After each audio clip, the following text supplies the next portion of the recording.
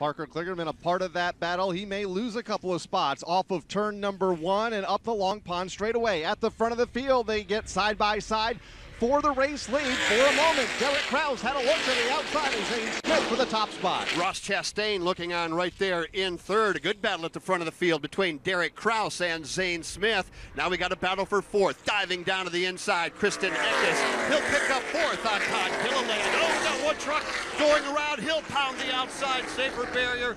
Tate Fogleman has hit the outside wall. One other truck involved. Too much smoke to make out.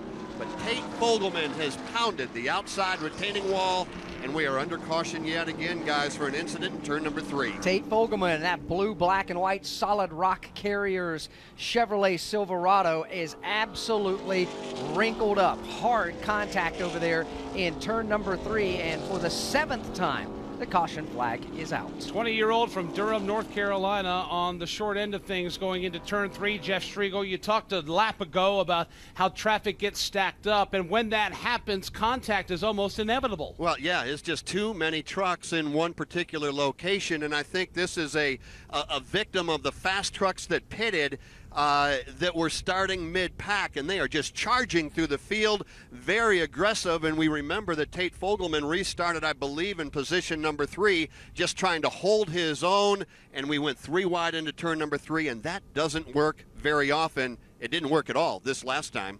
Not at all. Tate Fogleman will be making the trip to the infield care center to be checked out before he can be released. Tanner Gray was the other truck involved out there. Tanner Gray got a little loose and may have clipped the left rear quarter panel of Fogleman's truck by virtue of this replay we've been able to see.